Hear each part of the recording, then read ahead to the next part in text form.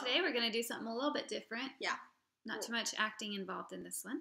Right. We were just going to talk a little bit about how we stay connected with the Lord throughout our week. And this isn't to be legalistic and be like, oh, check mark, check mark, check mark. Some of the things I do, and I think we do kind of very similar things, but church on Sundays, my husband and I go to a smaller church, which is great. It's really good for community, and I love it. If you're in Austin, it's called Point Community Church, and it's in South Austin. So we do that on Sundays, and then Wednesdays we have our smaller group where we meet and have more intentional conversation and build relationships. And then on Tuesday evenings, I do Gospel DNA, which is just kind of like another small group, but it's just women, and we really dive into more just deeper issues of self and Christ, and it's kind of changing you from the inside out, changing your DNA. So anyway, do that. And then I have a Bible study that I do on my own. It's called The Armor of God. It's by Priscilla Shirer. She's awesome. Yes, and it's so good. It makes me read the Bible in a different way, and I like have to flip here and have to flip here, and otherwise I probably wouldn't do that on my own. So that's why I got the study, is because I wanted to be more intentional with my reading. So that's really helped me. Yeah. So that's some of the stuff I do. That's awesome. Mine looks very similar to that. Church is a regular thing in my husband and my life. And from our dating life, I mean, I grew up going to church on Sunday, so that's an important part. It just helps me kind of reset my mind and just start the week fresh.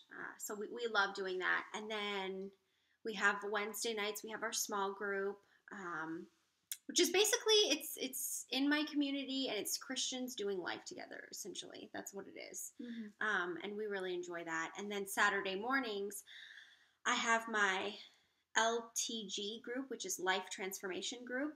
It's basically an accountability group. It's me and me and two other women, so 3 of us total. And we're friends, and we go through a study. We like watch an hour video. We discuss questions. We talk about what we're going through in life at that time. We pray for one another. So we're really intentional with that time on Saturday mornings. And we make breakfast together, so that's always really nice too. We have like eggs and muffins and stuff. It's great. But even more than all of those things, I think the way that I mostly stay connected throughout the week is actually in my own alone time with the Lord. And that looks different. A lot of times it can be just in reading the Bible on my own in the morning. It's important to me that I read the Bible every day, even if it's a verse.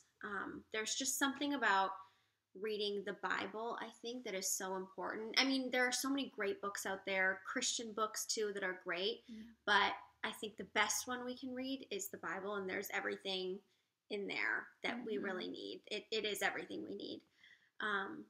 It talks about everything. It talks about money. It talks about relationships. It talks about sex. It talks about just everything. Yeah. Success and wisdom, peace, just all the things that we, I think, strive and search for is in that book. And I would say, actually, for me, the biggest way that I stay connected is through music. Oh, yeah. For me, it is through, like, praise and worship music. I have it on in my car all the time. When I'm home, I have it, like, booming through my speakers all the time. Nice. And I love it. I'm very musically inclined. I love music. I love to sing.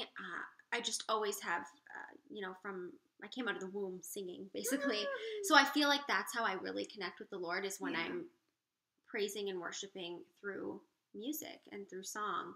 And I just feel His presence very closely through music and in those times alone with the Lord. I mean, honestly, like, if you watched my security footage of me at home, I'm literally like praising the Lord to the music, and I love it. That's so love good. it. And I just feel like through the music, it just same kind of thing. Like, it's just uplifting, and it just puts my mind in a great place and my heart space in a good place. So, and then I just feel like I'm constantly talking to the Lord. Mm-hmm. Like, it's not just like a prayer in the morning and then a prayer before I eat my food. Like, I feel like I'm constantly communing with him. You know what I mean? Like, I did my workout this morning, and after my workout, the first thing I was like, thank you, Lord, that I have a body that I can work out this morning. Yeah. Like, you know what I mean? Because you don't think about it. Yeah. Mm-hmm. That I have the ability to do it when there are people that are bedridden and can't. Right. You know, so it's just little things like that just help me feel close to the Lord and feel his presence. Yeah. Sorry, I talked for a long time there. It's okay. It's a good topic. On that, it's interesting, the whole worship thing. My mom, she listens to Caleb every morning. And when I went to stay with her for a month, she was trying to be respectful of me sleeping while she got up and got ready for work, so she wasn't turning on her music. And I noticed after a little while that she was kind of just different. She wasn't her normal, spunky, upbeat self. And so I brought it to her attention one day, and then she's like, that's funny that you say that, because, you know, my boss was saying the same thing. She was asking me what's wrong, and I was like, there's nothing wrong. Nothing has happened. I'm not sure what you're talking about. And so I was like, are you doing anything different? She was like, well, no, the only thing that I can think of is I'm not turning on the music in the morning. And I was like, that's probably it. So she turned on the music and she was back to herself. And it's so funny how just that, like, starting your day with God in that worshiping way or with music, it's good for your soul. It just starts you off right. And it was so evident in her that it was useful. Absolutely. And another thing that I do, and I love to do this in the mornings when I'm making coffee or making the bed, putting on my makeup, brushing my teeth, like all that, I turn on a podcast. I like to listen to a sermon, either from my church if I missed it, or I listen to a lot of Joyce Meyer. She's very blunt and very forward, and she has a whole bunch of topics.